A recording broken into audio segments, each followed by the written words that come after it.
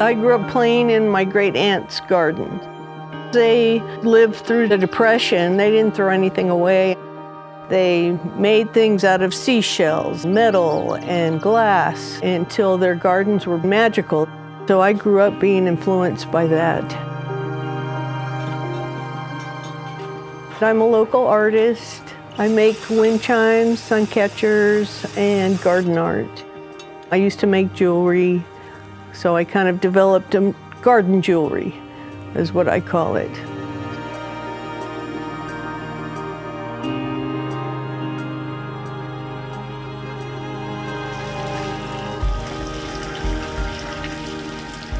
I trained horses pretty much all my life.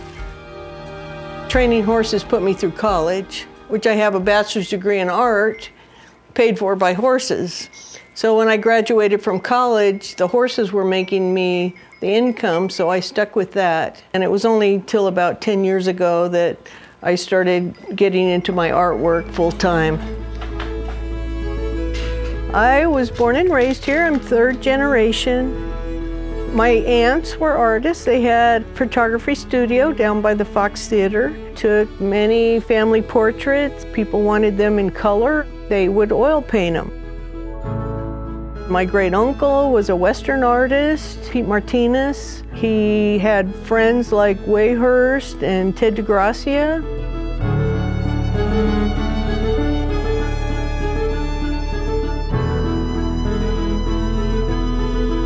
I had an uncle that worked for the phone company, and whenever he would come down the road, we'd run up, "Uncle Jack, can we get some wire?"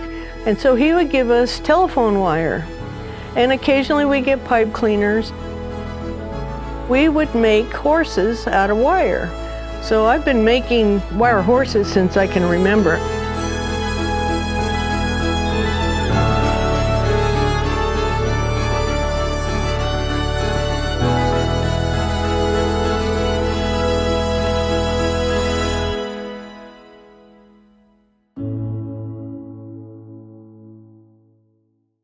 This wind chime has the old rusty bits. The beads are handmade in Ghana, Africa, out of recycled bottles. This piece in the background is actually an old step off of an antique buggy. It's got chains on it. It's got the bottom of a halter and rusty bells. So it's all rust and glass, and it has a nice sound to it.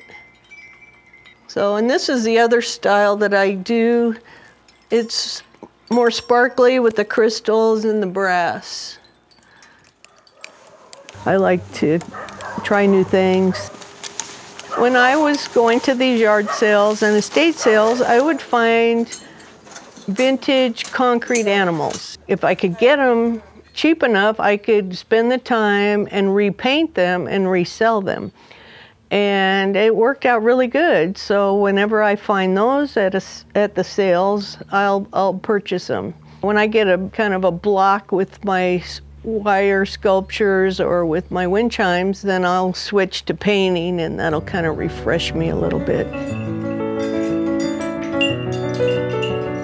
I was disappointed with wind chimes I bought because they were on fishing line or string, and so they would fall apart in the sun.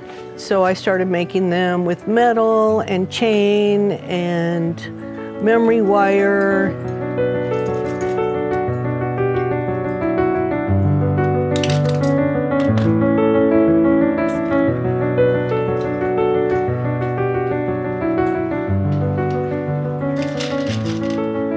People really like that I repurpose things.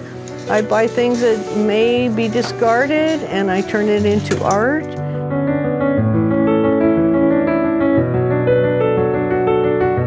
This piece is actually the lid to a chick feeder that I found in a dump from the 1930s up in the mountains. And so that implies chickens. And it's got the pony shoe, the cow, the horse, pig, it's got the cowboy, and he works as long as the sun's up, and it's got a cowbell at the bottom, and it's got the whole farm going on.